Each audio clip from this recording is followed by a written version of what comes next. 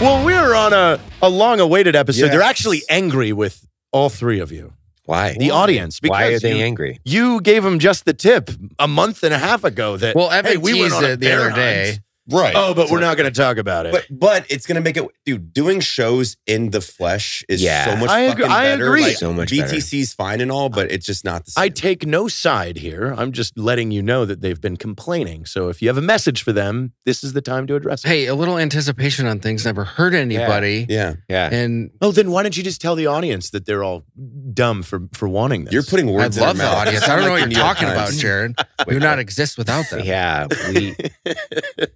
Well, I think it's important to build anticipation and then, execute like in a timely manner. So it actually helps for like the full experience. Yeah. Now we you have got a to prop. build to it, and now you have a prop. So this is the thing. Like we kicked it around. We're like, well, let's do it in Salt Lake.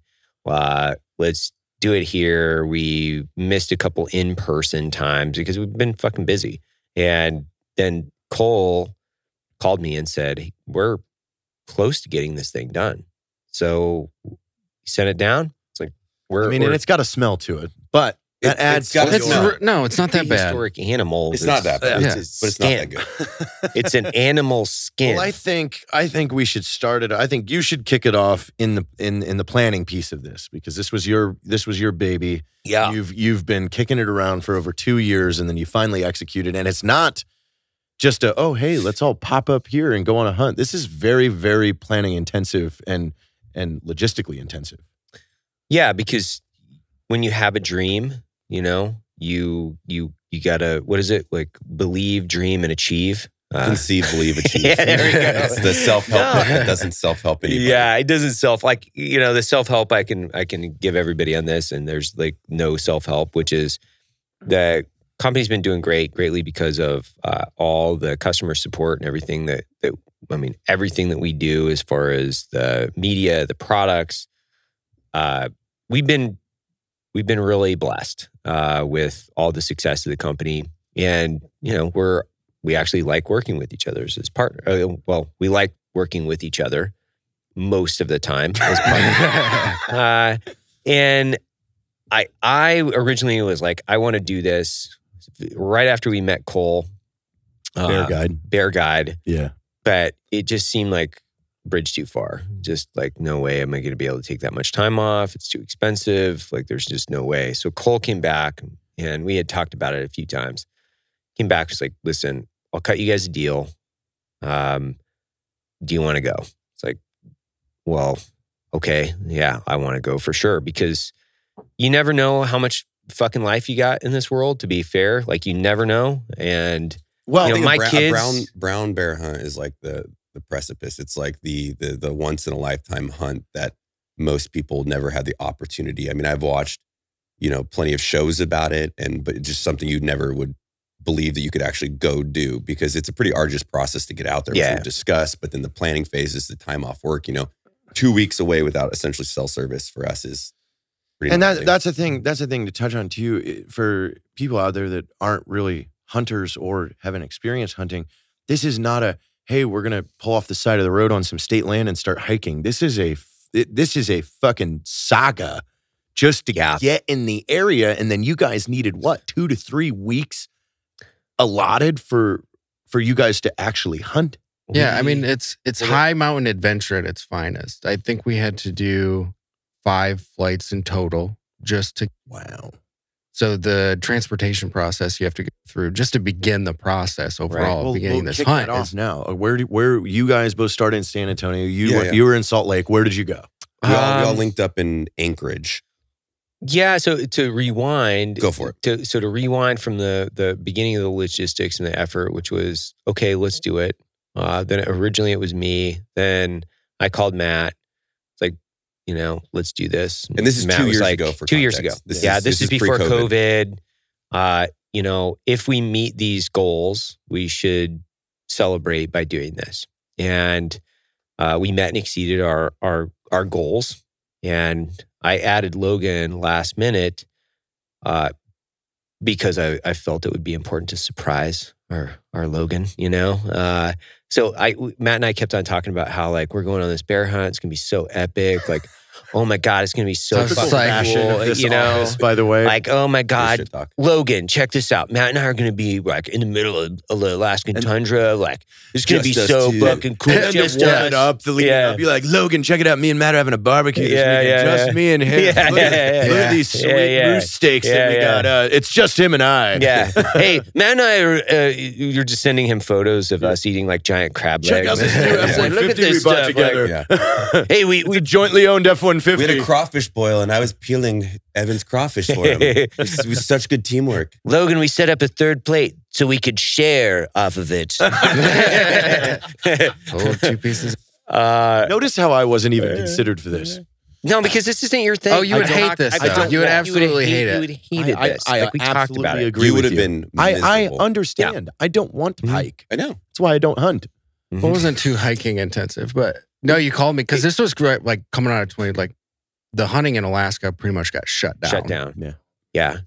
Like it was off the table, and then you call, like, "Hey, come on this bear hunt." It's like, oh, it's a dream, man. Yeah, it's like a dream. There's so few people who get an opportunity to experience something like this in general. And then we can't forget about a week before the trip. You can already see his face. Get him fucking rolling in. Get him hot right now. He just had 2 cups of coffee. So there were some things that we needed to get done, right? And so I think it's just fun to talk about it because it's about the bear trip, but I think it's also about kind of like when you just business and partners and stuff, we were like, we might not go on this trip actually because, we feel that there's some more important things that we have to do, which was, it was just, it's a perspective. It's not necessarily the right thing. And so we toughened that one out, and it wasn't bad. It was just like, hey, let's do this. And then I think the cool thing about that, I think it built around the context of like, in 7 years of business, we've never kind of just got away from it all for a little bit. And then I think once I like noted that in my brain is like, okay, like it's okay to take a couple days off like once every 7 years. But you're also going to be with the 2 key players of planning anyway. This is very effective. Right. And we're going to be stuck in a town without cell service, and we're going to like connect on a friendship level, like and discuss when do I get business to connect on and a work through friendship level? like, problems. So, and then we said, let's fucking go. Let's fucking go. And we made it happen. I mean, at the end of the day, we made it happen. And, the flights going up there, so going up into your conversation, which was we took multiple flights in there. We shifted around. So you guys flew into Salt Lake, and we flew from Salt Lake to Anchorage direct. And then from Anchorage, we flew down the peninsula into, undisclosed location. And then we flew from there to another location into Bear Camp. So like multiple flights. Yeah. I was actually surprised at how fast we could get so remote. Like, I actually was like blown away at, dude, we were less than 24 hours. We literally went to one of the most remote places in Alaska in less than 24 hours from like major urban areas. And you got to picture it like, there's charter flights, and some of them are like King Airs when you're flying from Anchorage into like a very remote location.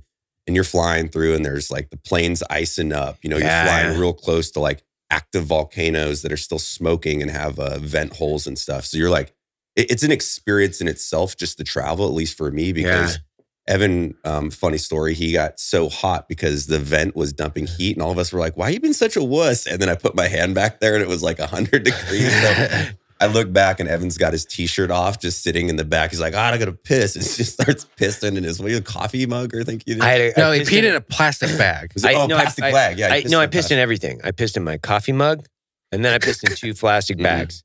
Because I don't know if you guys know this, but I drink a lot of fucking coffee in the morning. Like, I mean, I think most people know that. It takes a lot to get this fucking diesel engine moving. You know what I mean? Like, I got to really, I got to really prime it. Yeah, I got to really prime this motherfucker to get it going. You were literally on the phone, like right up into the last moment that we had service. Correct. And because it was like, hey, we got to start loading up because, like, you got to weigh everything that you're taking on these smaller flights. And you originally said you had to go take a pee, and I was like, you probably. I did not take a pee. I was discussing, the future of operations in the company with somebody, and I was pacing, as I like to do, as I like to get highly caffeinated, pace around, and have fun. So we got on the plane, and you're right, I was fucking cooking, and we're watching the ice build up on the wings, and I'm thinking about, okay, because he keeps hitting the de-icer, and the ice isn't coming off, right? He's hitting the de-icer, and we're looking around, and the plane's old as fuck. Yeah, old as fuck. Yeah, there's no other way to put it. It's old as fuck. I'm pissing in bags. Yeah. Solid. Matt's pretending like he's not seeing the ice. I'm pretending like I'm not seeing the ice. Trevor's pretending like he's not seeing the ice. And then we all talk later and we're like, did you guys see all that ice? Oh, man, did you see that ice build up and the guy kept hitting it and I saw him dodge a couple ice? I was like, you saw that too? I was like, okay, I was just acting tough because I'm all looking at the ocean I got about 10 minutes in that cold water before I go hypothermic. And I'm like, because you're just running that through your head because it's I think you're so far removed because for me, when we're flying over there, you expect to see oil rigs and ships and boats. Sure. Nothing. And there's just nothing. Zero. Nothing. And so it's you in the wilderness. It's straight up and it's not unlikely for a plane to crash. You're watching the most likely thing that crashes those planes up there happen right to you. They ice down and they go, wee. Yeah. Wings fail. Yeah. Stall. Yeah. And I'm not saying it was terrifying, but it's definitely a consideration, I think, for guys like us that are prepping. You're okay, if we go down, and I lived through this. And I was okay, I got my rifle and some sick of cold weather gear. I can probably fend for myself. It's my ego talking, but I felt that way. Well, Matt, the funny thing about Humble Matt is... we've already jumped there. We have a nickname. He later, this is a fast forward, but we go back to it. But later he's like, no, I can land this thing. I've been watching this pilot for 5 minutes. I got it. Don't worry about it. I'm like, I did. I know. I watched him take off and land. I was like, it's not going to be pretty. It's not going to be pretty, but we're going to live. Especially if Trevor and you were there, we can work through that panel. I've flown a freaking plane multiple times, so I can get it on approach, and I just figure out where the thingies are. It's just driving. Yeah, but what would happen when something pauses us and Evan's bag of piss comes up and hits you in the back of the head? Are you ready for contingent things to happen, such as that? I was just hoping it's going to be a bag of poop, and then I just would have put little eyeliners under, and I'd be like, "It's game mode, motherfuckers!" Really? Okay, so I probably would have crashed the plane, but it's super. I mean, it is fun because all of us were thinking about this. We're like, oh, I can land this fucking plane. We're just egomaniacs. I could land this fucking plane. That's not a problem. I can land this plane in the middle of the Alaskan tundra. Whatever. Yeah. I saw Cash do it in the little plane in the, whatever. Yeah. And you're like, okay. So we get to this fishing village after, flying over the ocean. It was super fun. It was awesome. A really, really fun. We land in the middle of nowhere, dirt airstrip. And, there's the guy that is the native, and he's the police officer, the firefighter, the town mayor. Did he introduce himself as that? Hi. But I was thinking man, this is because they were talking about all these COVID tests and things you're gonna have to do, and I was like, whoa, man, this is gonna be legit. He just comes up, hey guys, hi. That was about it. Do you guys have COVID? Nope, sure don't. Okay, cool. Sounds good. Yeah, let's do it. See you later. See you later. But it was first impressions when we landed. I was like, man, this place is incredible. The snow around the mountains, just the smell of the ocean and natural waterfalls coming off the rock faces. This is making me hungry for salmon. Well, dude, and there's only 12 people that occupy this place. Yeah. In the winter, so it's so desolate, it's so remote that there's nobody out there, dude. There's no people. In fishing season, it picks up a little, but there's 12 people. Can you imagine living in Alaskan winter in a small community with 12 people? Hi, Jim. Yeah. What? There's not a lot of you talk about deployment standards. You better shack up with a good situation, or you're gonna go crazy. That's not even deployment standards. That's just that's it's a whole other situation. That's less than a platoon standards in a hindsight. That's a squad. Yeah, 12. That's half a platoon. Yeah. I think the funnest part for me started when we to Evan's point, we land in this little fishing village. There's really no one there. And that's time where, you're making sure you have your hunting license, the proper tags, everything's good with the state, the outfitter. And it's a very like paperwork intensive thing because you have to like check all the boxes, and there's a lot of them, obviously, because it's a highly regulated thing. But once we got on the Pipers, which are the little essentially bush planes that take you into the wilderness, it's the pilot and then you in the back, and you're just like cramped in. It's literally like a dune buggy with wings, I believe. It's like Cash a dune buggy. described it to us. And it had the big like tundra Alaskan wheels that I didn't realize they could land pretty much everywhere with those fucking things. I think a dune buggy is like giving it too much. A lawnmower with wings would be a better. But then you fly another 30 minutes into this like really really remote location, and that was you leave the 12 people one. Yep, and then you go into the no people one. No people. Yeah, no people. Now you're a distance from the 12 people. Yep, quite a good distance. And that flight, and they have no resources there within reason. Like anything they need 60 has to plus get miles. charged. If you're in a plane that's going about 100, 120 knots, and you flew for 30 minutes, you're 60 miles from the 12 for sure. Yeah, and then 2.5 hours from any sense of civilization. Yeah, like Anchorage. Yeah. Oh dear. But that's really cool because you're kind of like flying in between these, the valleys in between these big mountains, and you're just like trekking back to get into essentially our camp. And then, I didn't really know what to expect when we were coming on camp. I'm not sure how you guys feel. I'd be curious, but you come in, they're like, yeah, camp set up. It's awesome. You just see 2 little tents, and it's on a dry lake bed. That's it. You're just like, and just plop right down on the lake bed. You just get out, throw your gear out, plane takes off and heads back to. I had an app for the thermostat for a hotel in Nashville while you guys were. Dude, honestly though, it was so much nicer than what I expected. I thought we were going to be in like one-man tents, and like every night would be like a freeze-dried meal by yourself. But like we had a big like kind of wall tent, and there was a little community area. Like Cole had a bunch of stoves in the middle. Like it was a much higher standard than I was expecting.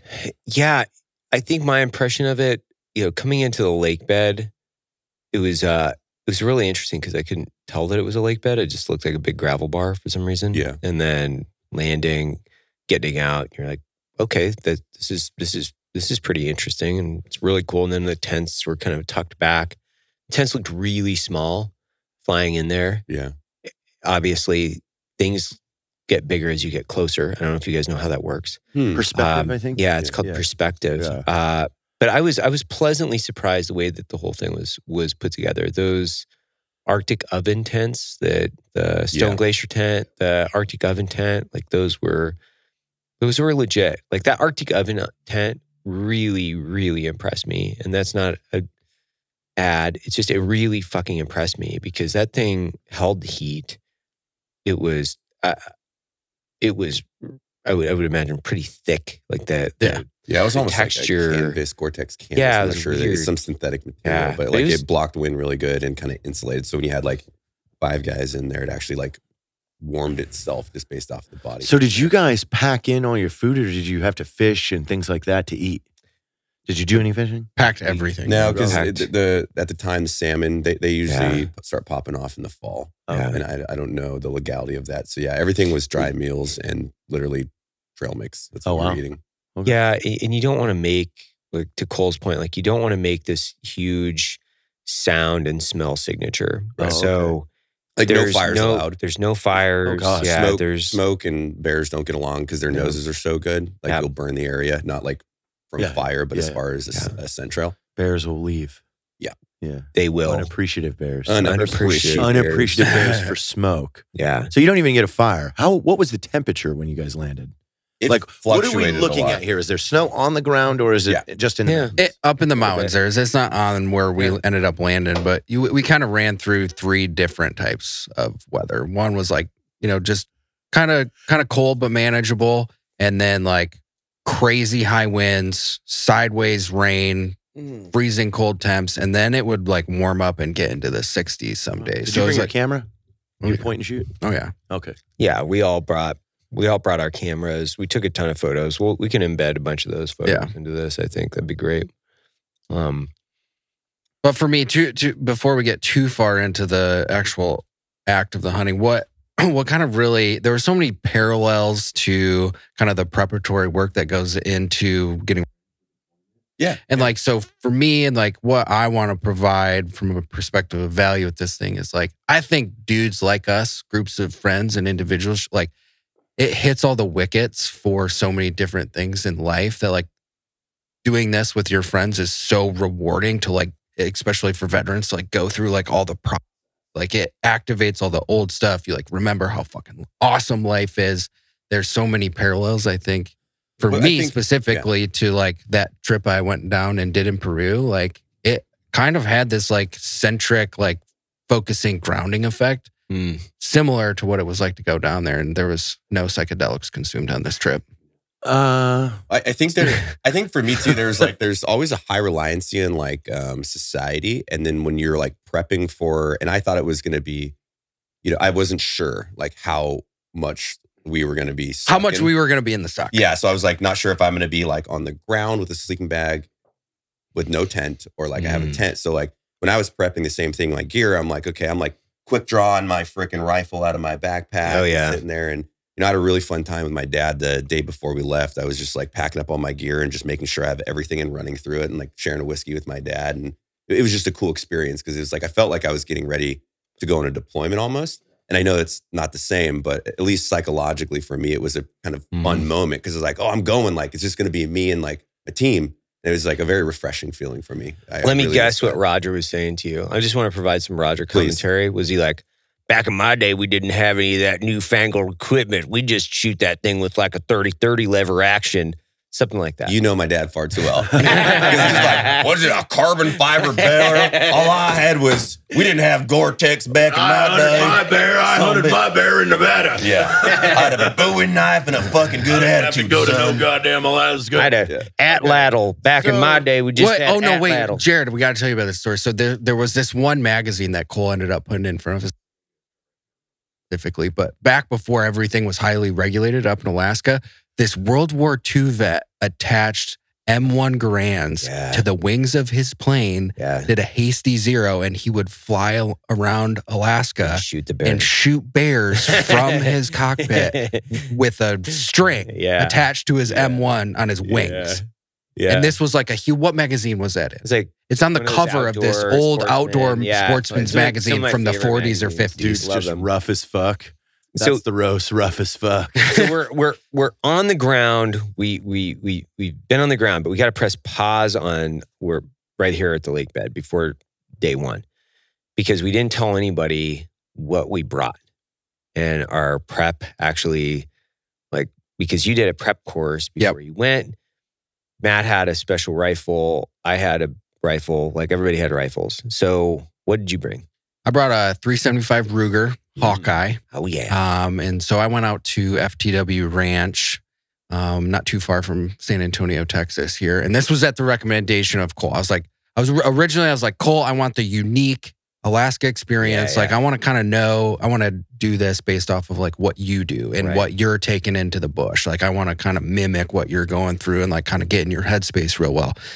And he's like, well, you know, that's awesome. I think you're going to want your own rifle and like going through that process. I was like, yes, I love buying guns. Of course I want to do that. He's like, okay, hook up with these guys, go to FTW Ranch, go through a short course. And I ended up showing there with all the Swarovski guys. Right. Which also proved to be awesome because I took a bunch of Swarovski glass and God, it's good. Like I'm a huge fan of that after going through this whole process. So I show up, no gun. Immediately the owner like kind of starts walking me through like, hey man, here's your options. Here's like some of the things. And this guy's got tons of experience in African hunting, pretty much all the big game that you can do. Like he's done it. Yeah. Dangerous game. So he kind of just started talking me through stuff. I shot a little bit. I ended up going with the 375 Ruger. And that was kind of Cole's initial recommendation. He was like, man, you just can't go wrong with 375. That's what I carry. You got H&H, you got Ruger you can choose from. And so they had a ton of 375 options. It's a kick you in the ass caliber. And the Ruger is like I got a Hill Country stock. It's a little bit heavier than like the normal carbon composite. And like, it was really nice. Like I shot that thing out to 800 yards before we took off. And I felt like super ready to go. The glass I ended up taking, which was this is another good thing. What did you zero your rifle at? Because we all zeroed a rifle differently, at different yards. Yeah. Another thing that they recommended out at FTW, because we were doing part of the training out there is like we got to shoot a bunch of moving targets, which ended up proving worthwhile a little bit later down the line. Yeah. But ended up zeroing at 50. I didn't need to practice. I'm super humble.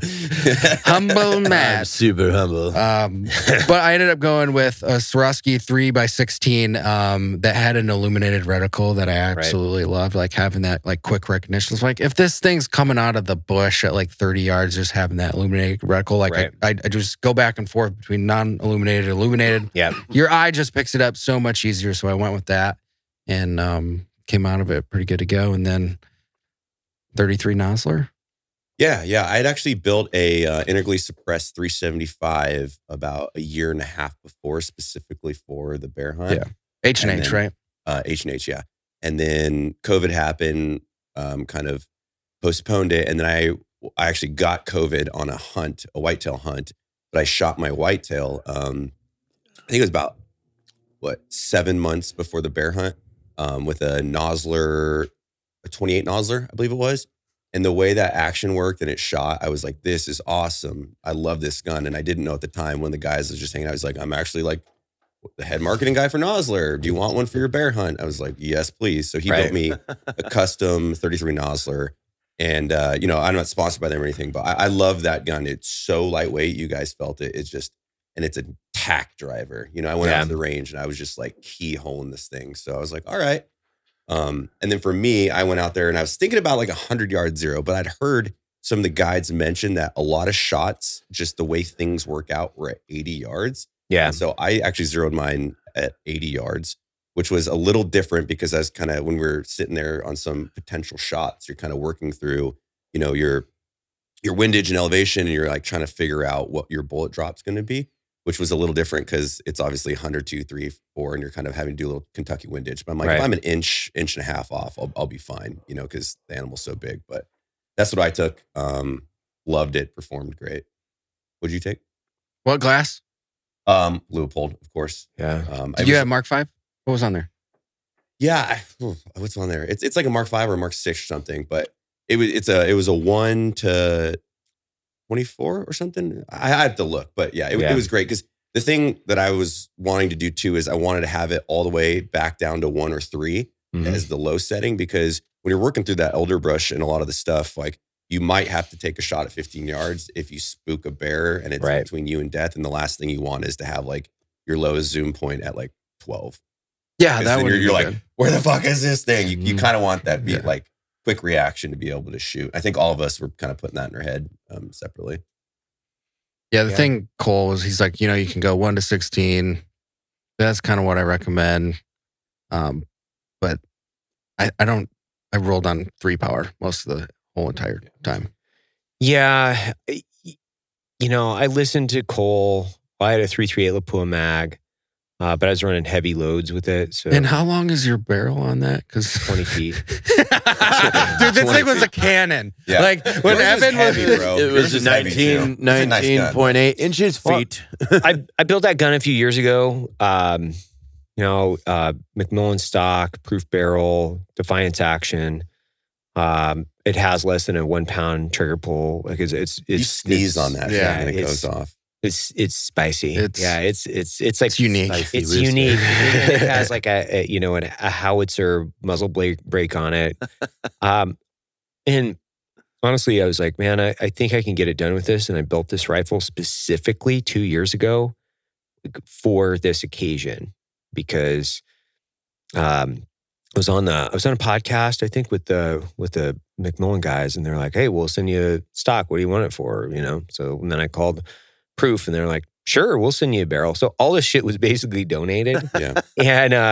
And I'm like, this is awesome. Every person on the planet that hunts jealous right now. Yeah. I mean, must be nice. I had a proof barrel too. Nosler used those, and Nosler built it for me. So shout out to them. I mean, they comped me that gun, and I was like, thank you. Yeah, I mean, a lot of these companies, we built great relationships over the years, and we've given them a lot of coffee for offices, and we do a lot of things for other companies that we truly love.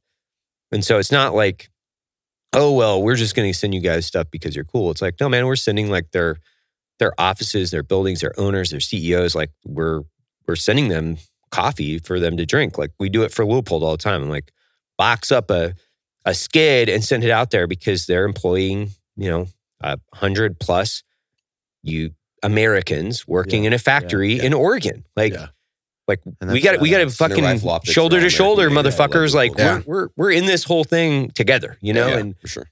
So it's such a cool community. And I went down a rabbit hole there, but 338 Lapua Mag. I zeroed Mark V. So Leupold Mark V. Leupold's been so cool. So those guys are Mark V on my M14. I love that thing. That thing is such a good, I heard it's a collector's item now. Such a good optic. Yeah, you can't get a Mark V. Such a good optic. You because they're so back ordered on those. Like they're using them on PRS. Like all the long range shooting guys are using them. They're all over. I do love the gun. I do love the rifle. I think it's a fucking really cool rifle. Like I put it in my office now, so it's like sitting there in the office, and every time I see it, I'm like, man, it just makes me warm and cozy. It's just like I zeroed a 200, and the reason I did that was like I end up taking like long shots for some reason, right? Like and my elk was the exception to that rifle last year because I was at 97, but it was like a 94-yard archery shot, and I'm always thinking about like, fuck, man, like I want to be on inside 400. I don't want to be thinking a lot about dope. I want to be like really tight at 400. And the way I looked at it, I think I had on that bullet, I think I had about 12 inches of drop at 400 based on a 200-yard zero, something like that. Like we'll just call it close enough, right? I can't remember my exactly. I'd have to pull up my phone. But the way I looked at it, I was like, well, how big is a heart on a bear, right? And if I'm holding top of the heart at 400, I'm gonna be able to like punch it in, right? It's big, like it's a relatively big target, and double lung, like it's big. So that was and we really didn't. We knew we weren't gonna really push out past 4. Like from there, they're just such big animals, and like it's ethical. It's pretty much non-ethical to be shooting that far, I think, for a lot of us. And it's like, you'd rather work in on them. So and we asked. I was like, Cole, like, say 550 comes up. He's like, no, don't really want to do that. But don't bears pack in like groups of 9? Yeah, That's mainly. And that's why you don't take a long shot, because you have risk too much going in the body because the pack will come and get you. Covey of bears. Mm-hmm. Oh, it's a covey. You flush them out. All right. So in the lake bed, when you guys get there, how does this set up? Like, are you guys quadranting? Like, because is it like a day out, a day in? Are you saying, okay, here's our area of hunt, and now you're sectioning off the areas each day that you're going to conquer? Are you splitting up? Are you all together? How does this work in the planning phase of you guys sitting in the lake bed? Like, is it 2 days? Like, are you going out and staying the night out in a hide, or are you just out and in every day, and then you're kind of almost like pinwheeling it? So the interesting thing part about Alaska, which I'm sure a lot of people know, is what would you guys say about 4 hours of actual night? 3, 4 hours of actual darkness? When we left, it didn't get dark till 12:30. Yeah, right. And then by 4:30, the lights come back on, and so you're out pretty much the whole entire time. And I think we obviously hadn't been out here before, but the guide, it's like the first couple of days, it's really just AFAM, right? Where the bear's coming out of hibernation because they're coming down off the snow as it begins to melt up the mountainside. And you're essentially just sitting there and glassing and going, where are the bears moving? Are these a bear that we want to track? But you have to be very careful about your scent trail. So you're actually kind of going to the same location nearly every day at first to kind of just figure out where the movement's at. Because if you start to move in other directions, bears will smell you for like 2 or 3 days after. Yeah, the whole principle is just minimize your imprint. Yeah. So like their sense of smell, and I think it's 10x that of a dog. So like they get on a trail, like, and it happened with us to where bears would come through like 2 days later that are still on the same trail, a bear that came through. I mean, we had that at one point, a bear just come up and just stand up, smell, and then they just go, nope. And they're like 800 yards from you. Yeah. And they'll just catch a little gust of a wind that blows a little in the wrong direction. They'll smell you and they're like, I'm out, bye. And they're walking. So when they walk, when you're looking at them through glass, you're like, this thing ain't moving.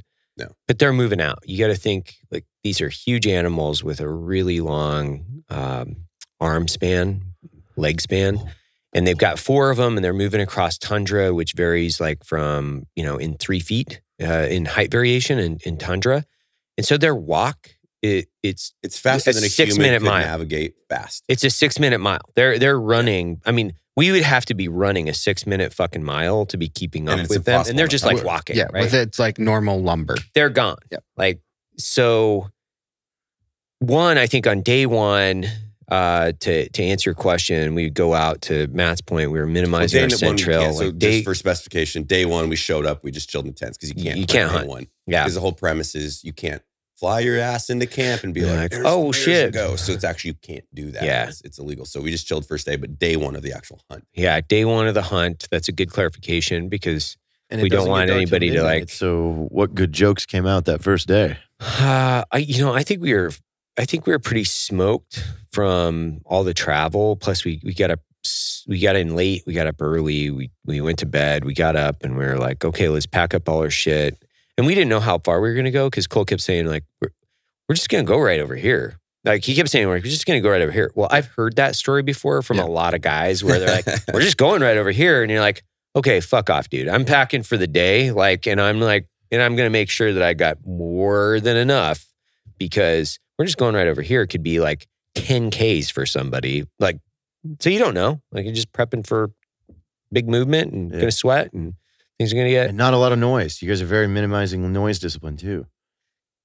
Right? Most of the time. Most of the time. Like we're Around a loud lunch, bunch. when there's not a lot of bear movement, we tend to get a little Yeah. noisy. But definitely when it's glass and time, you're quiet. It's not like my kind of noisy where we're yelling and jumping and Right. yeah. Yeah, When we get excited. Cole would definitely have to tell us to keep it down. Yeah. Yeah, he would. He He'd yelled be at like, me a "Hey, lot in a guys." good way. It's Yeah.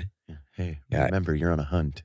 I would. Well, no, not forget. 'cause I was See, loud. this is another good thing why I wasn't there because I would be talking about mayonnaise commercials. Yeah, and we'd Get be excited, laughing. I get and loud. Yeah, You know, I Yeah. start making those squeaking noises. Yeah, Those are at that's- a different frequency that bears can hear. that's a right away. dolphin Yeah. frequency, which means that we could call in dolphins on a bear hunt, which would be completely yeah, it'd be So fun. Yeah. not A dolphin wearing a bear coat. That's That would be cool. I would so that would be love super to fucking see that on a shirt.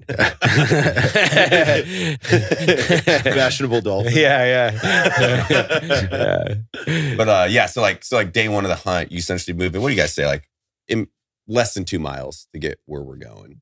Yeah, I Probably think it was that like first less than a mile on that first day. It was feels like it because you're tiny. like kind of you're Traversing up. yeah, you're going up. So it's about 2K, 2.5K. Yeah, and the interesting part for me was that first day I was like, well, okay, this is going to be a little mentally challenging because you're up there for 15, 16 hours and you're just sitting there with Oh, binos, God. just This is Yeah. my nightmare. just glassing.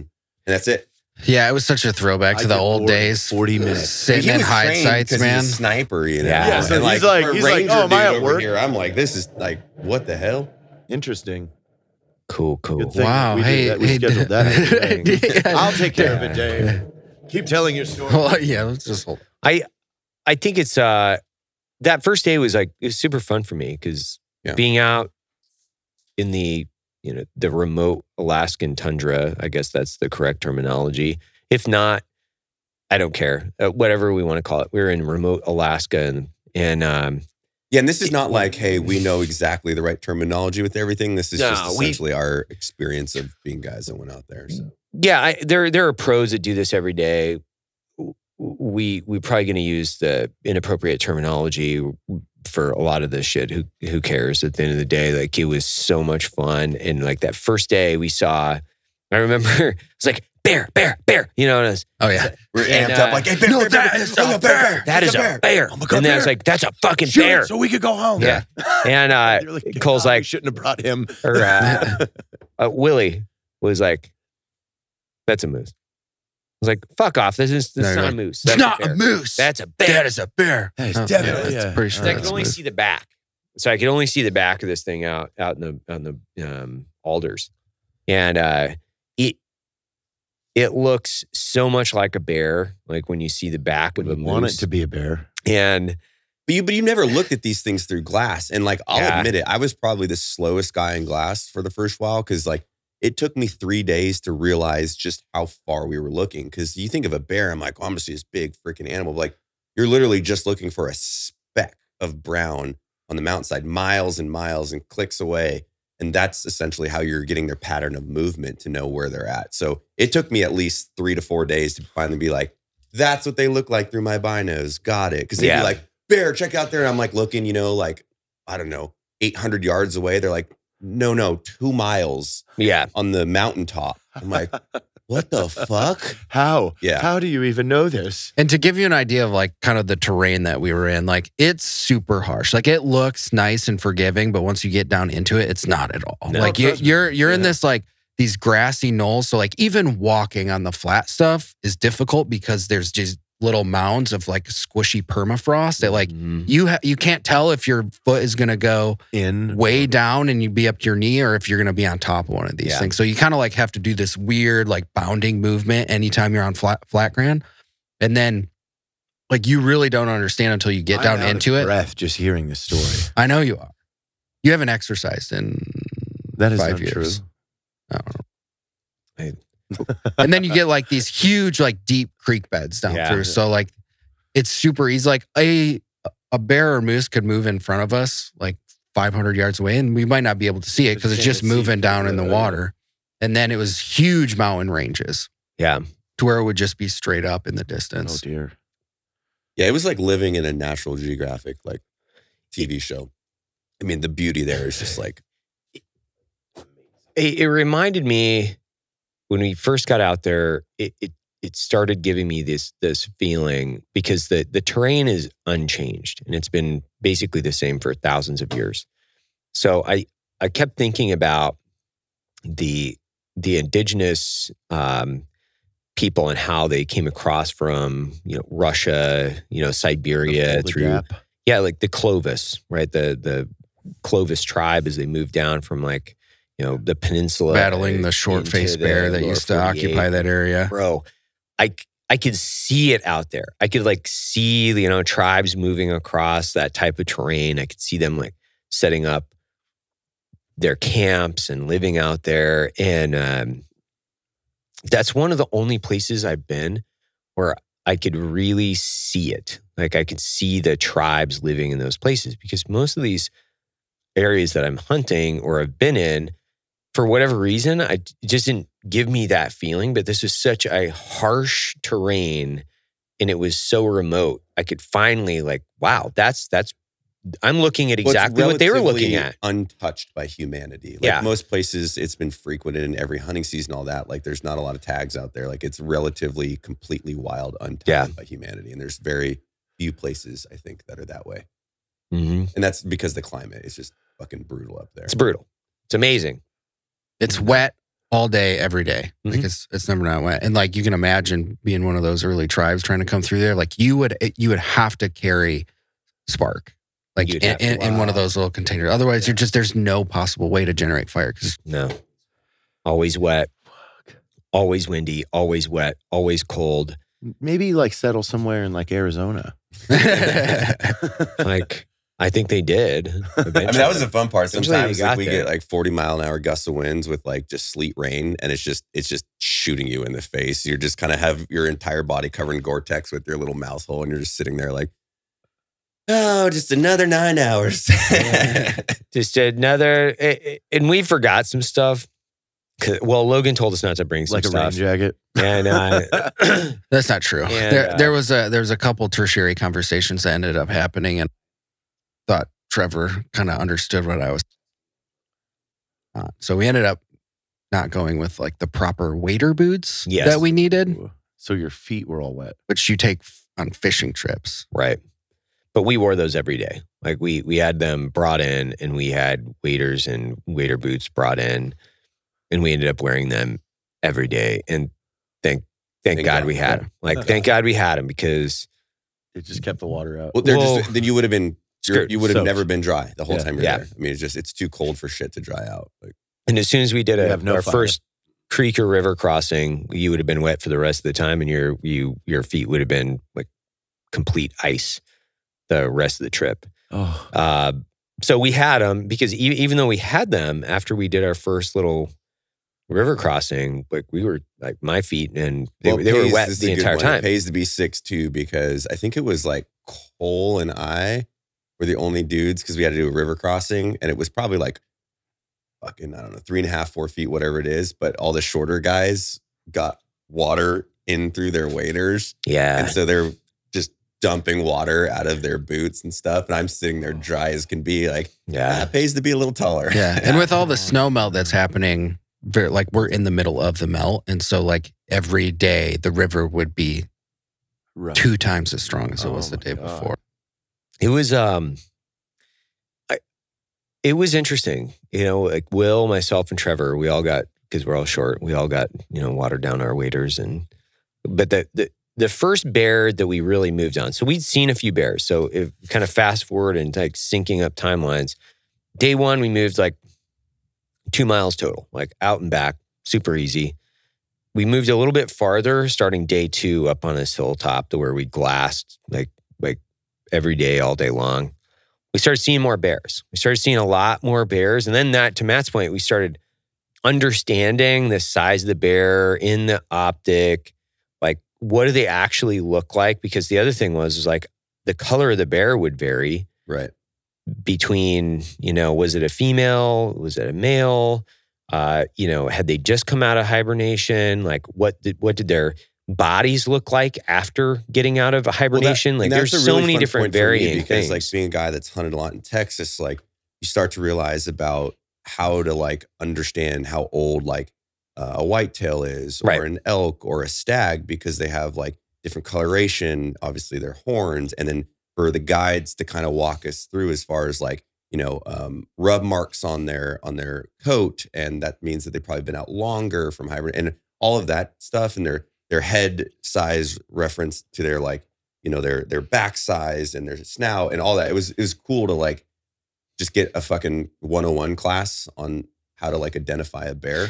So, because the ones I've only identified in my life are like just the thick gay dudes in Hollywood. I hang out. They're 40s. But you're getting really close to those guys too. Right. Yeah, You're getting right up there. You can't smell a certain way for them to attract them and things like that. Yeah. But that first bear that we made a move on, all of us didn't know what a big bear looked like. So all bears look big. We didn't know what a big bear looked like. So we made this move on this bear initially and like, let's go, right? So we pack all our shit up, peel off the side of this mountain, get set up, and all of us are like, let's go time. Ramped up. Let's go. Let's get it on. And you can have, they call backup shooters. So you have a primary shooter and then you can have somebody that's also backing you up. So all of us are like, from a safety perspective. It's a bear. Ensuring and ethical kill. Because we all had tags. Yeah. We all had tags. We can have backup shooters, and Cole and the guides can actually backup shoot too. So like you want the most ethical kill that you can.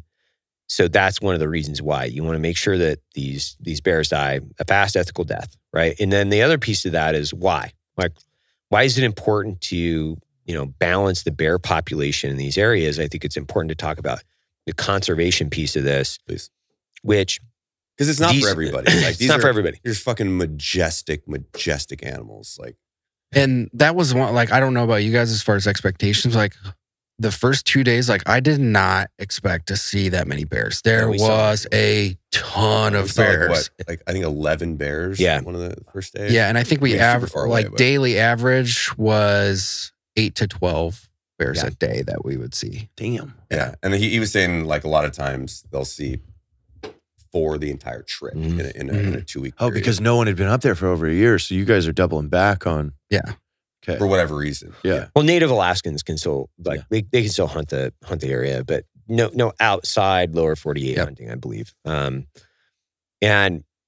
so the conservation and the balance of this is it is super important because the big males will eat the female bears, they'll eat smaller male bears, they'll eat bear cubs. They'll eat moose, they'll eat anything, right? And it's like the 3 Fs, I think, is what Cole boiled it down to. It's like fight, flee or fuck, right? You're going to do three things. It's like, or fight, feed, or fuck. Like three things. Like Pretty the much. big As a males. I've spent my whole life living that way. Yeah. Sometimes it's human. It's a big bear, Matt. It's human. Boy or girl, doesn't matter. And so a big male can really affect the entire bear population. It can, when it's semi-territorial as far as what I know. And so it is important to balance the actual number of bears. That's why, the wildlife management in Alaska, it's why they issue the tags. It's not just to make money. It's to provide some balance to what's happening in these places between all the different species of animals. And provide money for conservation. So Brooke Little Bear sent me a book called A Shape in the Dark and kind of breaks down some of those numbers in its totality. Right. You got, and this was as of 2018, we got about 30,000 to 40,000 brown bear in Alaska. And then in the Kodiak area, they take about, on average, 180 a year. Those 180 bears generate about $5 million in revenue. Psst. Caleb, did you know with Black Rifle Coffee's Coffee Club subscription, you can get fresh coffee shipped to you every month? What? You don't even have to go to the store. Whoa. You don't even have to leave your bed. What? Wow. How did you get in here? You might want to go ahead and join the Black Rifle Coffee Club subscription before one of these guys shows up at your place. Yeah. That's crazy. That's amazing. Yeah, I would imagine there's tertiary economies that are built from that too. Like I was talking to Johnny and JP Morris about this. Like I've talked to them like 3 or 4 times about this, and they talked about their bear hunting experiences and being in Kodiak, and we talked about like flying into Alaska and eating at the local diners and buying like coffee mugs from different coffee shops, and the tertiary and supporting elements to the local economy. It means a lot to a lot of these people that have I would say limited means in order to make money based on their local economy. So if you have fishing and you have a few of these other, I would say substantial assets that you can utilize to make money, hunting is something that can really provide a definitive boost to the economy. And it's also a necessity, town, right? You're essentially just changing hands all the time. Okay, I'll take that. I'll give it back to you. Yeah. And the majority of conservation dollars, I don't think people really understand that either, which is the majority of conservation dollars come from hunting and fishing. So people out there walking trails and taking photos of birds and doing all those great things out there, the majority of those dollars to maintain your trails, to go out and maintain all the wildlife interests that are happening recreationally around the United States, those are coming from fishing and hunting dollars. Right. They're not coming from people a lot of these people they're not paying trail fees. They're not paying $5 to go walk on a trail. That's coming out of hunting and fishing, our budgets. And I think Pete is not paying for the trail. No, I mean, who knows what the fuck people are paying for? I just know that hunting is such a valuable asset to the economy. I think that people have talked about it in some ways. It can be villainized, right? We've heard this. There's some villainization where it's this is a beautiful animal. I'm the first person to tell you guys, this is such a beautiful animal that there is a conflict in some ways where you have to kind of look at it from a perspective of conservation and ethics in a way that's this animal is so beautiful, and it's truly prehistoric. It looks like something that shouldn't exist in the planet today. And so there is a little bit of an internal debate where you're well, such a beautiful animal, why would I want this, in a coffee shop, or why would I want this here? Well, it's really important for conservation. It's really important for the local economy. These animals need to be represented, I think, in a really in a true light, in a representation. And people need to understand about them. They need to understand, like, my kids need to understand why it's important. And for people to be able to go in and look at a full mount in places like, Bass Pro, Cabela's, and now, this will be displayed in one of our coffee shops in Black Rifle Coffee. I think it does give people an appreciation and a respect for the wildlife, knowing that it's out there. I've never seen something like this. This is amazing. Yeah. Same. So now that we've talked about that, we get into like, we put this bear in our sights, the first one. It was day 2. Cole was like, this is a runt. Like, this is a horrible bear. Please do not. Yeah. Like, he's like, do not. I was supposed to be shooting first, this. and I had this thing that worked right in top of us. And I'm looking through my glass. I'm like, it's a fucking monster. And he's like, yeah, no. It was a sow. Well, it was like a 7.5 foot, 8 foot sow, which great bear, but we wanted boars, like older, more mature. The ones that are fucking things up. Yeah. Yeah. And so that was a good learning lesson for us. And it kind of got those, like, not buck fever out of it, but the first time you're looking at that thing, 300 yards away in your glass, there's a little moment of like, whoa, this is fucking intense. Well, it was such crossing a river. Dude. Yeah, it's crossing a river. Cool. It's like crossing a river that, like, we wouldn't be able to cross the river where that bear crossed. And it just like walked across like it was like crossing the street. It was like nothing. But Jared, this thing, like, it came directly at us. Yeah. So we're on our glassing knoll where we were at probably 80% of the days, where it's a little bit higher elevation, super good visibility, and we kind of split up into 2 different groups. And one would be covering like a 180, and then the other would be covering 180 cross sections of interlocking sectors of there you go. Viewing. Yeah. And so like you can tell when somebody comes up because it's very chill, relaxed vibes all day when you're glassing, and then when somebody comes over and like hey starts whistling, like you're like, okay, it's go time. He's like, pack up everything, we're moving right now. This thing's coming right at us. That's a good point. It's literally 0 to 100. You're just kind of chilling, just like low key glassing, and then in a moment, it's like, get your shit in your bag, get your gun ready. We're hauling ass on this terrain. Yeah. So we don't take the shot on this one. No. Small. No, we passed. It was like day 3. I think it was super early in the trip, and we were like, oh, great. But it was a good like run exercise. Through. Yeah, run through. Yeah. All right. So how many more days go by until we see day 7? Well, we saw other bears, but day 7, I think all of us were not chomping at the bit, but we had 3 tags. Yeah. A lot of people have 1 tag for 2 weeks. And so it kind of got to that point where, like, in a perfect world, we love to fill all 3 tags. Time to go. Yeah, just from a mathematical perspective, like 3 tags, 15 days, we need to average 1 and every 5 refunds. days. You don't get a bear. Yeah. State gets your money. And so, day 5 and day 6, we were like, we started to get a little restless. Like, there was a lot of shit talking that was happening to Cole. Yeah. Like, hey, dude, like, is this actually happening? He knew what he was doing, right? Yeah. So we're speaking to him in like an uneducated manner, just like, so we actually going to go like walk and move because like we're all young athletic guys. Yeah. Like we don't have to sit here. And he's just like, chill out. Chill. This is the way it goes. Patterns like of have some behavior. patience. And we're just like, yeah, okay, bear guide.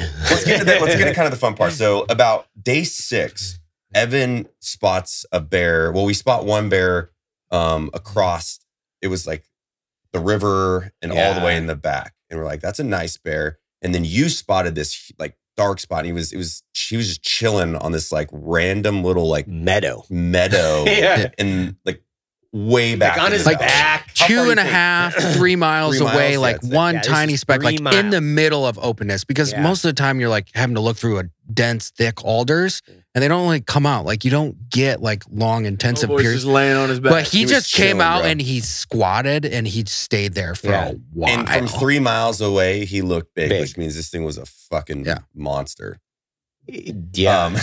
Yeah, he's a monster because when they look big from 3 miles, because we had seen another one, which might have been this bear actually a few days before, like on day 3 or 4, where it's like, wow, that is a big bear because it was even further away at that time. It was probably 4 miles away. And then, but it looked big 4 miles away. And the difference is between the bears that we were viewing and these bears in the glass is these bears look like polar bears. They look like brown or black polar bears. They're long. Their legs are long. Long necks. They're long necks. Like they look like brown, black polar bears. And then the other ones look like grizzly bears. Like they're kind of, round and big black rotund. bear, They look like a big black bear. But I'm not discrediting the size of these bears because they're fucking massive. I'm just saying like there is a distinct difference. When you see a big bear, you're like, that's a big bear. Because they're just, their legs are long, their necks are long, everything's long and big.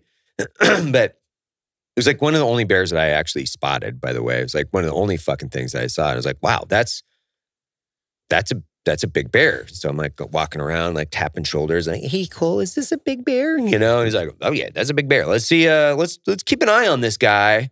Because if he's still there in the morning, we might be able to make a move. And it was a ways away. And we didn't want to burn this entire valley either. Right. So we woke up the next morning, got up, bear's still there. Right. And we formulated a plan the night before too, because this one that was way out there that we knew was very big, we saw 3 other ones that were about a click and a half away that were shooters. And we had seen 2 that were kind of like in this area moving in and out of our visibility. And then there was this other one that was like, close, like we got 2 good potential things that could happen here. And then we have that big one, which because they're all moving towards each other, right? Like it's breeding season. They're trying to get their 3F game on, man. Yeah. And so Their dick's wet. You can say that, Logan. Yeah. And Cole's like, you can tell he gets into like guide mode so easy. And he was on glass, and I started just calling Cole, like, Cole always on glass. Like that dude is, if he's awake, like his eyes are through binos. Yeah. And we kind of like put together, he's like, hey, we're going to come up here first thing tomorrow morning. If this bear is still here when we get up here, like we're moving. And we show up, and it was. So we're like, immediately on day 7, we start our movement. Yeah, and that was probably like the kickoff to like the main like exciting fact, because we see him. And once you see him, like we're moving, you're like, yeah, he's like click and a half, 2 clicks away. In your mind, like, oh, we'll make it there in like 20 minutes. Like, and then when you start navigating the terrain, you're like, just kidding, we'll be there in 3 hours. Yeah, just kidding.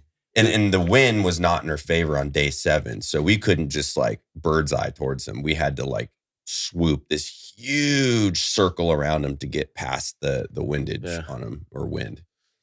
Yeah. So 3-4 hours later, you guys find 300 yards away? No, Well, it was a long movement, and there's like more in there because we were fucking moving. Like we were moving. All of us were like, we were sweating our asses off, and like we stopped on another little spur, and we're still like, we keep glass on them, and then we kind of bounding over, watching away. And like I'd stripped my pants off and like sat on this, overlooking this little hill, like pulled my pants off, and I had my,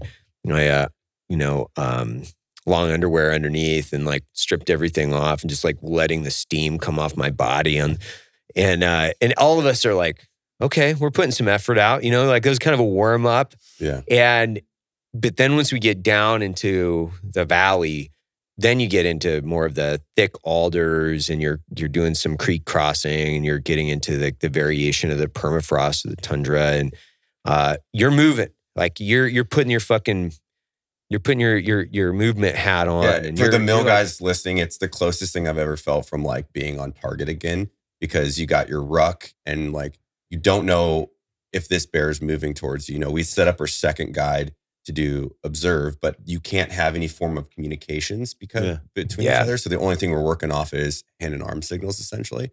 But once we started moving in there, we're like ruck running with our guns out, rucks on our back, just trying to like get to this bear as fast as possible. I'll let you pick up from there, because that's when it got real fun. Yeah, this was the first time that like we really got into the land. Yeah, and I think it was Trevor. It's like, it felt like you were on a whole different planet. Yeah. Like what you're moving through is unlike any type of terrain. Running through creeks. Yeah. And just like.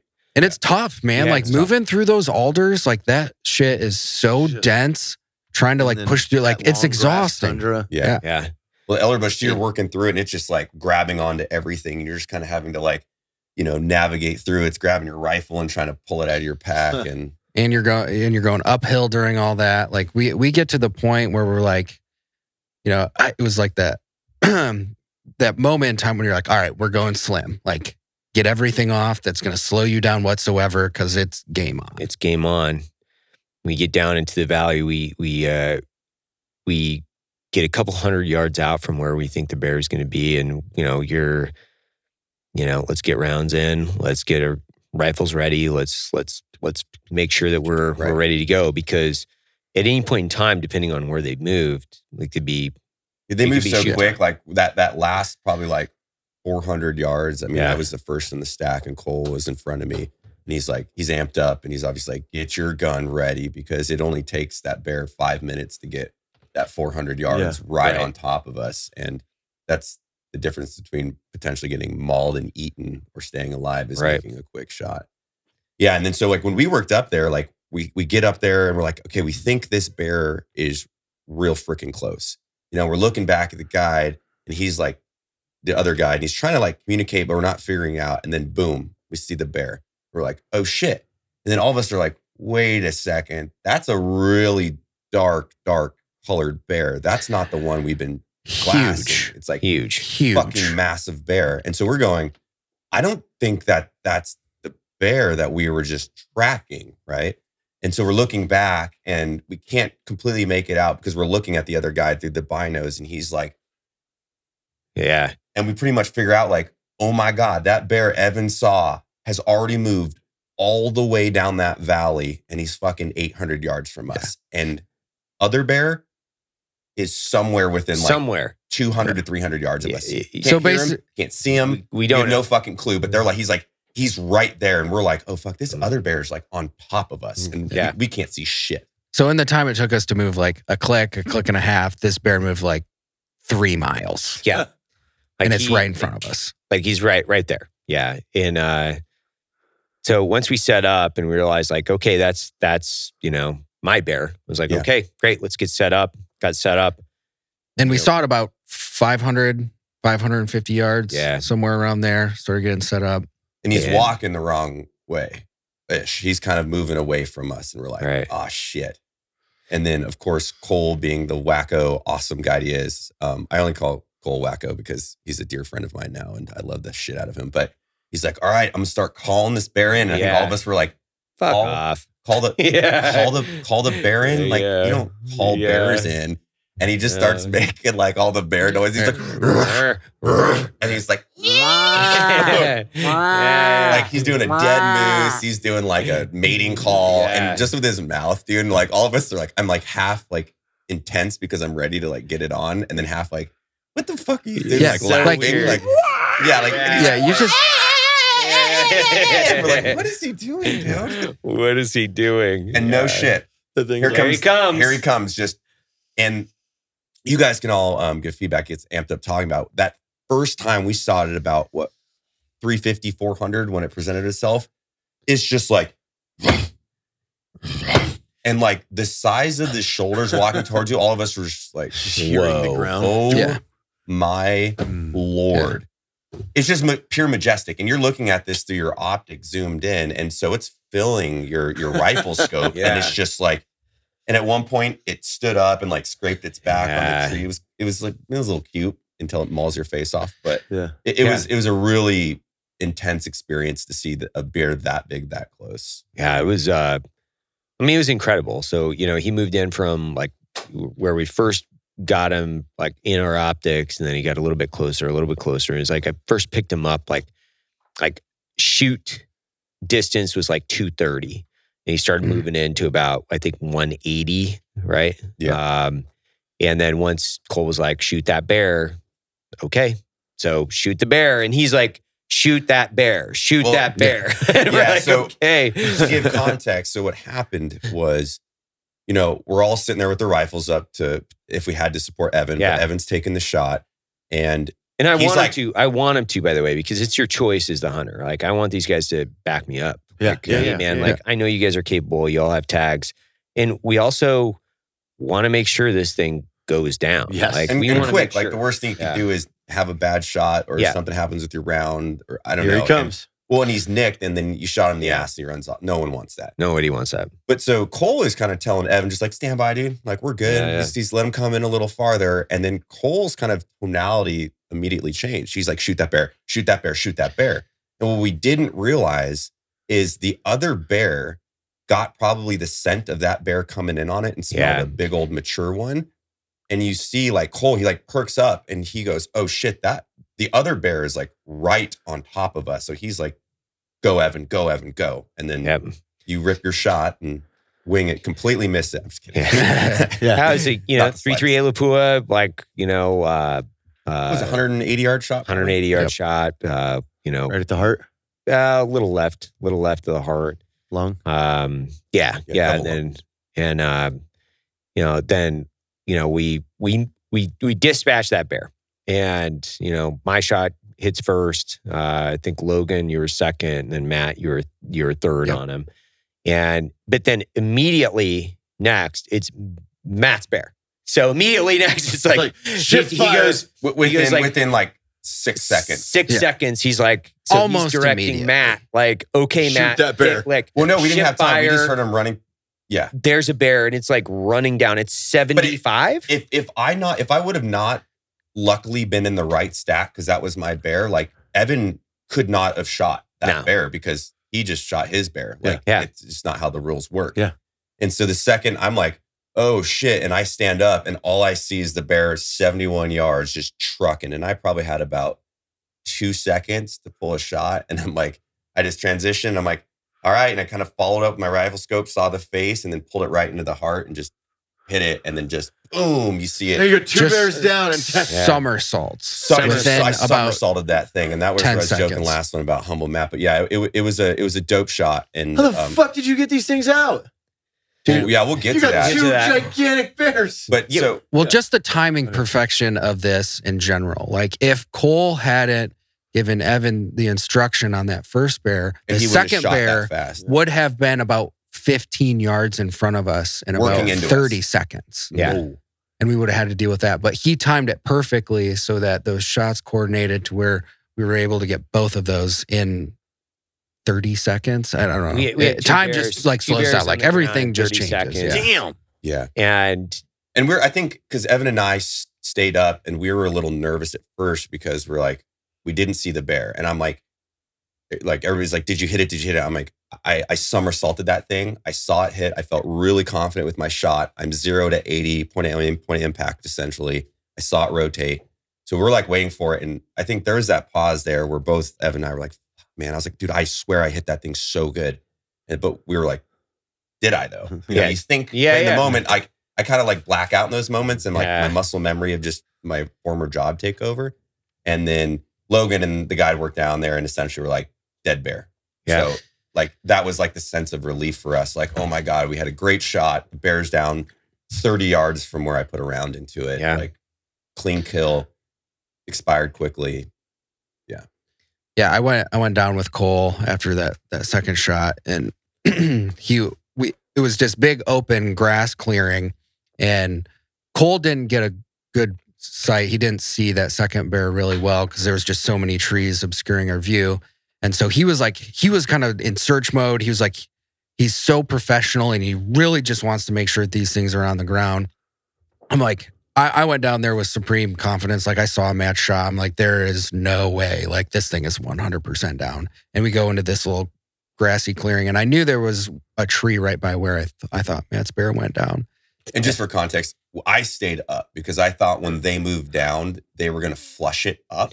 yeah, And I was going to take another shot if I had to. Yep. So that's why I stood up. Yeah. Stood up there. And I get down to this grassy knoll, and Cole like starts moving towards this thick patch of alders, and I'm like, I don't think he went over there. And I just look over to my right, and there's this little small creek bed, and like there is just a huge patch of blood. Like as soon as I saw it, I was like, there's no way. This thing is not very far away at all. And we looked down the creek, and like How close did you guys get to it? Because you guys were close. yeah, I mean from the place where we found that first patch of blood, it was 30 yards away, maybe. Yeah. So they ended up and making sure it was there because they by the time they recognize it, they're 30 yards away to a potential live bear that's wounded. That no one wants to be in that position and just wish that it's fully expired. So when Logan got his machete out and was like, we gotta get this. He pulled out his RPG and he was like, not today, bear.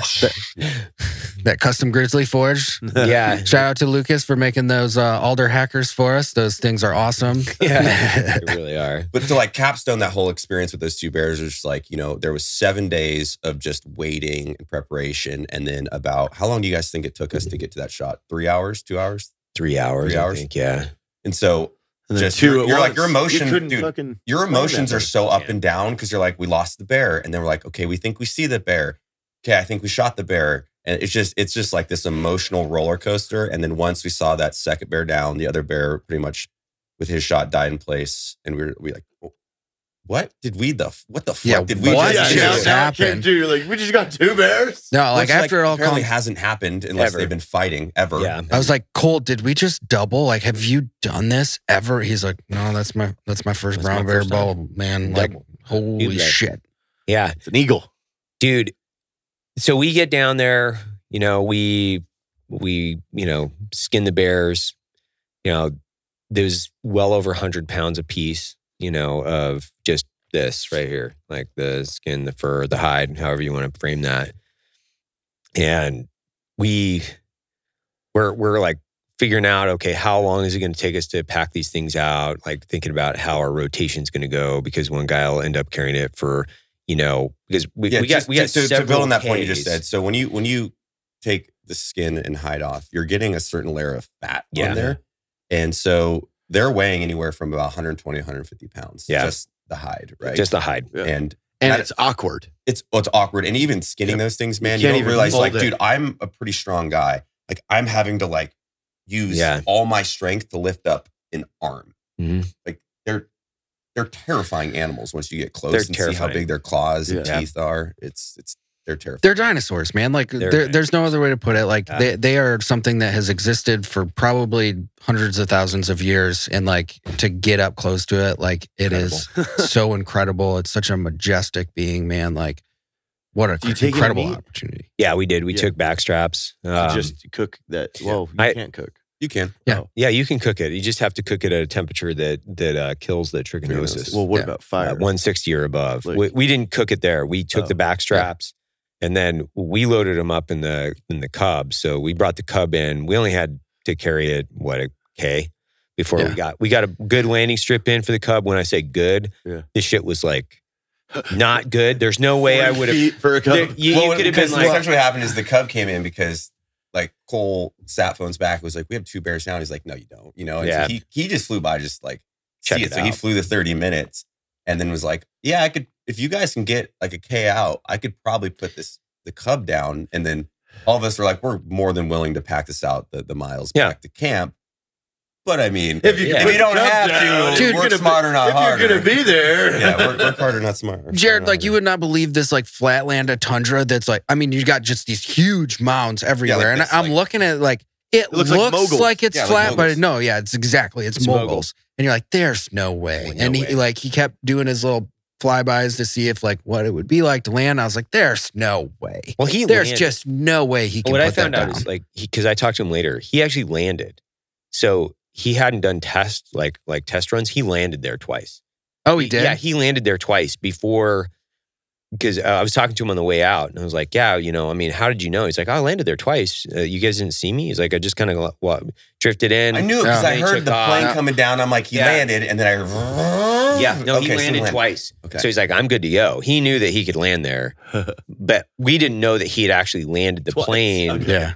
And I mean, he's got 35-inch tundra tires on this. These are Alaskan tundra tires. These are 35s. Like these are fucking huge balloons. Yeah. And just seeing this little plane come in on that shit is like nearly stall out. Yeah, just so cool. Bouncing off. You're literally using your power to stall the plane in almost a fucking VTOL, and you're Yeah. It was crazy. And we got to turn this thing around. Yeah, we got to turn this thing around. Like, there's no reverse in planes, obviously. Yeah. And once it's so much harder after it slows down because it's got to like slowly go through those moguls. And so Cole gets out there to like try and spin the tail of the plane around, and like he gets caught up on a mogul, and the thing like runs him over in the back. Like, oh dear. Yeah. it was an interesting ordeal. Yeah. Because you're thinking there, like, if someone gets injured, we're kind of screwed, or the plane gets messed up, like we're screwed. Like the one dude we can call for help is with us hospital. right now. Yeah. Mm-hmm. So If you break the plane, oof. yeah, He's Okay, so you load 2 of these in there. we load the 2 in there, And how far is the hike back? 3K. Oh wow. Like we got another 3K because we decided to not go up and over the spurs and hilltops that we'd come in on. We were like, well, we'll just follow the river back.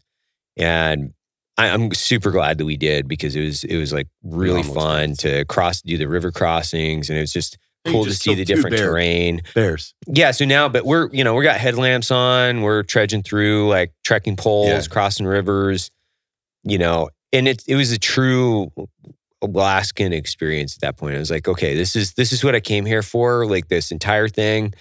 Not that like, glassing from a hilltop for 16 hours a day isn't like excruciatingly exciting, but it's like that's what I came here. Like I wanted to like feel the water and see the fucking terrain and like bushwhack and like, man, this is it. This is like why I came here right now. Yeah, in certain places, like the elderbush is so heavy, you can't even get through it. But then we'd find like a little bear trail that ripped through, and then we'd just walk the bear trails to like try to circumvent like the hard terrain. Yeah, it's a little sweeter that day because it was all worth it. It's all worth it. All of us were pretty quiet on the walk back. I think everybody was just like, what the fuck just happened? We were all in awe. We were like, how in the world did that just happen? Do a double bear. Like, never in our wildest dreams would we have ever painted that as the situation that would have unfolded. Can't plan that. Yeah, no money in the world, no planning would ever recreate that. Yeah. It was a once in a lifetime. If you would have been like, hey, write the wildest situation that you could possibly imagine, like it wouldn't have been in that. Yeah. No. And so we probably got in 12:30 that night. Yeah, pretty late. 12:30. But still, because you're getting like thirsty on the way back. Dark. You drink your water and you're just kneeling down in the creeks and filling up your water and drinking this like ice cold, fresh Alaskan water, man. It's just so good. It's wild in all versions of that So word. how many days until you get one? Well, the next day, another just monstrous bear comes right through. And so the area that we're glassing on, we took a down day the next day. We took a down day and like, cause we were smoked and like we were smoked. Like that was a long, like we put in 12 Ks that day, like total. Cause I was looking at my watch and it was like 12K. Like it was a 12K day and across like varying terrain. Like we were smoked. So the next day we were like, let's just lounge around camp. We'll get a late start. And then that late start turned into, let's just not start. Drink hot cocoa in the tent and chill out. Yeah. And we, like most of our stuff was wet, and it was kind of a nice windy day out. Dude, I don't know what he did on skinning the bear, but he just smelled like a rotten fish factory. Bad. And so he's hanging up his clothes like right above my cot. It's just permeating freaking. So I added to the experience. For a majority of while we were skinning this thing, I had my Chota wader boots all the way up because they're like, just keep everything so you don't get blood and everything all over you and stuff. I'm like, okay. And then we got so hot while we were working through this. You just started sweating. So I just started like trying to cool off a little bit. And then so I rolled my Chota waders down, and there was like something else we had to do finishing up skinning it. And so like I put my leg like on the bear's leg to like move it over to finish the skinning job. And I shouldn't have done that because this thing had so much fish in its belly when it went down for hibernate. Like the whole thing, like all of the fat just stunk like fish. So I'm just like so oily, like up on my thighs. And I'm like, I went and there was like nothing we could do. Like I had to hang them up in the tent, and like they just stunk. Like I couldn't get that smell out of those Fish pants. We should have never told you that, but a couple nights I woke up with the wind, and you would hang your stuff and it looked like a person silhouette. And I woke up one night at like 4 a.m. and I was like, oh dude, I thought someone was standing over my bed. I'm like, are you sleepwalking, Logan? I was like, oh, that's just your clothes. Yeah. Just your stinky ass fish clothes. Fish clothes. I thought it was a fish monster coming to get me. But yeah. So yeah, it it was the day after we took a down day. We're back on our glassing knoll, and why Cole really liked this area is because it's a travel corridor. Like they'll move through this thing, and it extended into the mountains, like way where it was a little bit colder for a long ways. And Cole had hunted this area a couple times before, and he had this like instinctual gut feeling about like really big bears moving through there. And it was super late at night on day 8, and Cole just looks over to his left. He's like, "That's a really big bear. That's a really, really big bear." And so we're like, okay. So like, again, 0 to 100. This time, like, I think we had just put water into all of our meals. Yeah. Yeah. And he's like, "Okay, we got to watch this thing." And like, the wind wasn't great for us, and it started raining. He's like, "Okay, it was pushing down the center of this travel corridor." Like, all right, we're just going to like jump over this mound, get into position, see what happens, right? So we get in on the other side of this knoll, and Cole's watching this thing, and he like looks over at me, and he's like, "Hey man, this is a really big bear. Like, this is a huge bear." I'm like, "Okay, cool. Like, thanks for that little spur of heartbeat juice there." And it starts raining a little bit more. And he's like, okay, I'm going to call. And he starts sort of, "Mah, mah." And this big boy, he just sits down. He literally sits down like a dog. And he sits down, what was it, like 600? Yeah. 600 yards or 650. something like that. And he's calling and he's calling and he's calling. And the bear just sits there.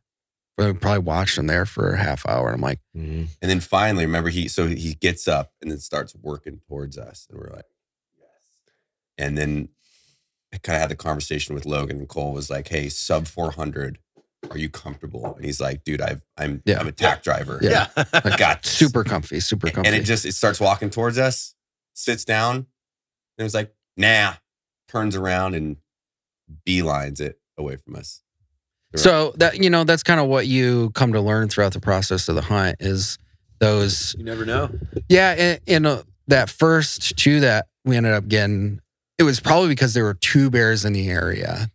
That's why calling that way worked so well, is because they knew there was something there, and they were like, it's very evident. The smell and everything was working. But this one, there was no smell over there. It was a little like iffy, and you could tell it was a super old bear. It's just like wasn't quite sure about what was going on over there. And it was late at night. He was just like, oh, and he just meandered off, and we never saw him again. And so we spent a couple more days up there, and I didn't know this, but so I got Lyme disease in Missouri. So like 10 days up there, like I was feeling a little bit wonky, and come to find out, there's a reason why. Lyme disease. Yeah. From a tick. From a tick. Yeah, I was turkey hunting in Missouri, and I'm like, "Hey man, like, I gotta get back to work." So I went to Logan, and Matt and I were like, "Hey, we're gonna go back to work. We're gonna high five you on the way out here." And I'm glad I did, because I had to start antibiotics because I wasn't on them. Yeah, and I couldn't wait. Actually, like, it's not like I couldn't wait an extra week, but I'm glad that I actually got home, because as soon as I got home, there's like 4 messages from my doc, like, "Hey, you're positive for fucking this thing." And I was like, okay, well, I guess this, earlier I start those, the better after, Lyme. Yeah. So, I mean, it's not like I felt bad. It's not, I wouldn't actually know if I was like feeling bad, but it was like one of those things where it's like something's off. Like my back was kind of fucking tweaked, and I was like, man, something's off, and I got to go back to work. And Matt was like, "Yeah, I'll head out with you." So we regardless of the guilt trip that I tried to put them through for. He did, but I have a pretty good excuse now where I'm like, "Hey, you know what? I felt a little bit off." Good enough like, job. No, I didn't. And so you were up there for another 4 days past when we were up there, and you hunted down to the wire, dude. It was another 6, and like I think it was, looking back, hindsight 2020 and everything, but like it was super cool to get that like kind of the slim down version of the team that run, because we started moving a lot more. Right. It's like when we get down to the wire on this stuff, like we don't have a lot of options, and it's like we were still do or seeing, die now. yeah, we were still seeing huge bears, but we were seeing them miles and miles away. So we just kind of extended the amount of travel that we were moving on a daily basis, and we moved this out. is you, Trevor. So Trevor Thompson, Cole, and Will. Well, yeah, the other assistant guide. And so we started pushing. We did about every day. We started about doing 3 times the movement that we would do going to that one glassing knoll. And we were kind of pushing towards the area in which we got the first 2 bears. Just because that it seemed to like be that kind of like magnetic situation for the bears. Like there was just a lot of really good activity. They were kind of moving through there, and it was kind of a tripod of different travel corridors that were coming into this. So it was just kind of the perfect area to be in. And there were a couple days like, again, 50-mile-an-hour winds. You're sitting up there all day. You're not really seeing a whole lot. And then I think it was the second to last day, and we see like kind of similar situation to the first one. We see a really big bear a couple miles away, and then we like haul ass the opposite direction to like hope that this thing is going to come close and have another situation like we had earlier in the hunt. Nothing doing.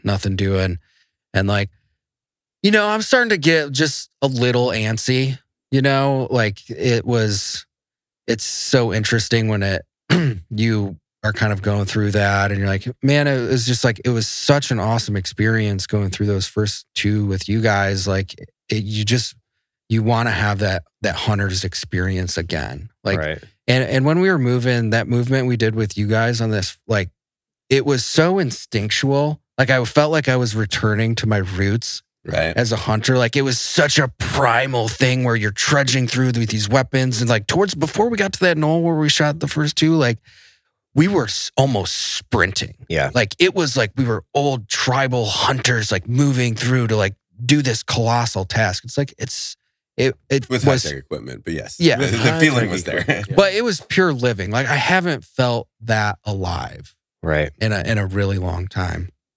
And so we're watching.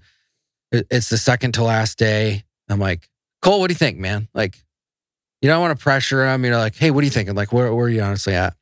And right towards the end of the second to last day, we see 2 like way up on the snow line.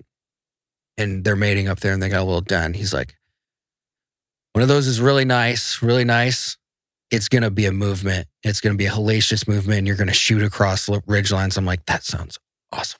Like, let's do that. Like, let's make this happen. Cool. That sounds across awesome. the ridge line where they're mating, I'm in. Yes. So similar to the first 2, like formulate a plan. We're like, all right, we'll get up to our glassing knoll. If they're still there, we'll move on them. We get up to the glassing knoll. As soon as we get up there, they start moving, and they check out of the area.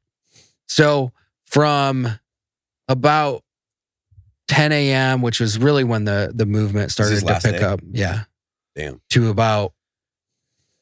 And you can't extend it. It was the last day of hunting season. Yeah. Because the hunting season is very quick out there. Yeah, 3 weeks. For about 3 hours, we don't see anything. And I'm just kind of like being quiet. And I'm like, Cole, when are you going to start getting nervous? He's like, I think about 11:30. The season closes at midnight. 11:30, I'll start getting nervous. I'm like, oh, okay. Like, dude had so much supreme confidence in everything that he was doing. It was like any other day for him.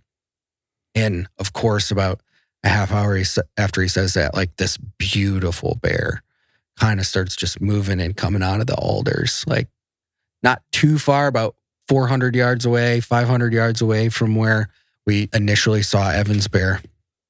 He's like, okay, let's do this.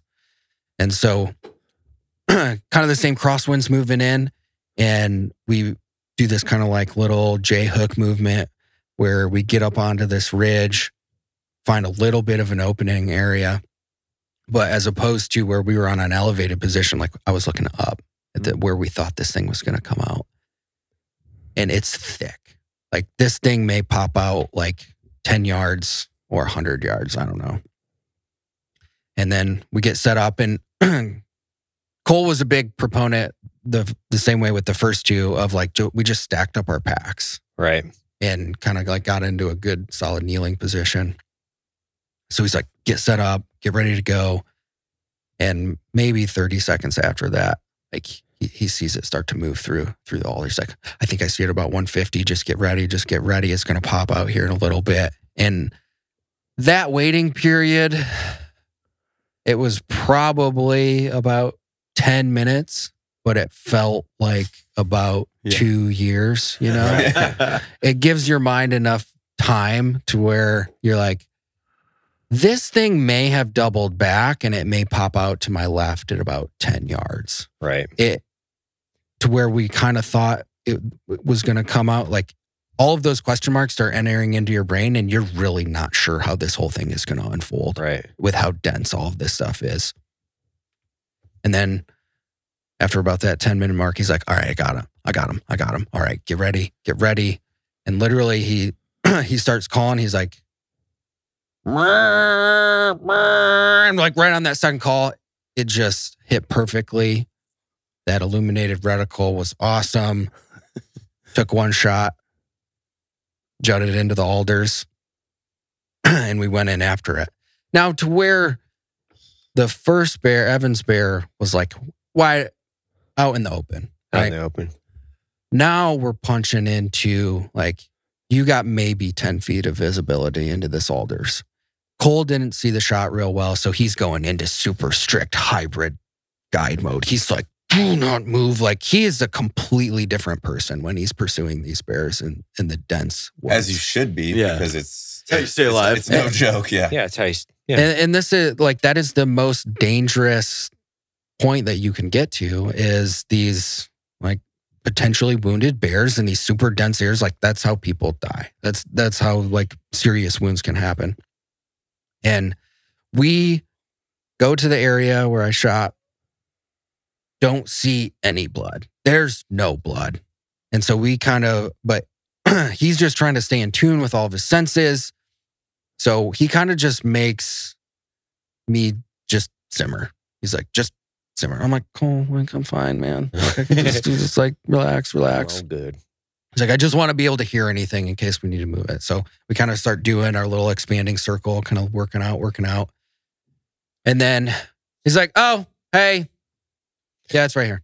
It was like 30 yards away. The shit was just so, it was dead. It was so dense and thick through there that there was a period about 20 minutes where like, dude, I don't know, man. Like this thing may pop out at any freaking moment. Just be ready, dude. Yeah. And just a gorgeous, beautiful bear. Like its whole thing is like, its whole coat is just this awesome coat, man. And it was to do that, to go through that experience and like feel like we completed the mission. You know, we went out, like that was a colossal task. 3 tags, three bears in 15 days, man. Like that is such a seemingly difficult thing to do. Cool. Yeah, man, he's the real deal, man. Like he can do it right and just professional all the way through. He earned the axe you gave him beforehand. Yeah, he earned it a couple years ago when he was helping us with the adaptive athlete shoot, but he earned it again, right? Like a couple times over. And hats off to everybody for this, because honestly, like our ability to go out and do like epic shit is quite literally because our customers want us to go out and do epic shit. And I can't thank them enough for all the support they've given us throughout the years, because without them, we wouldn't be able to go out and bring this stuff back to you guys. This bear will be in one of the coffee shops that we build in Idaho, in my hometown. It'll be a mount given back to the customer community so they can come in and take a look at it. Matt's going to put his in the studio at his house. Logan's going to put his. Where are you going to put yours? At my house. At your house. Yeah. So, these are just as much your bears as they are ours. So we can't thank you guys enough for everything you've done. Yeah. Great story. No, dude, it was awesome. I think we talked about it before. It was a great experience, and it was cool just like getting away. We haven't had an opportunity to do that in lots and lots of years. So it was fucking rad. It's fucking awesome. Next adventure, 30 days in Hawaii fishing?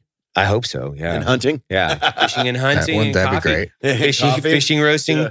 Fishing, roasting, and hunting. Yeah, exactly. And I think the capstone of that story is the banter between Cole and Evan consistently, because Cole just makes cowboy coffee, and then Evan is just like scoffing at it, and he's pulling out all his, probably packed more coffee equipment than hunting gear in his bag. But it was. I didn't need great. a coat. I got coffee. I got Evan Hafer coffee every morning. That's it's up perfect. there. Pretty good coffee. I do. It's just I do. kinda good. Yeah. All right. Excellent, boys. Cool. Thanks, guys. Hope you enjoyed.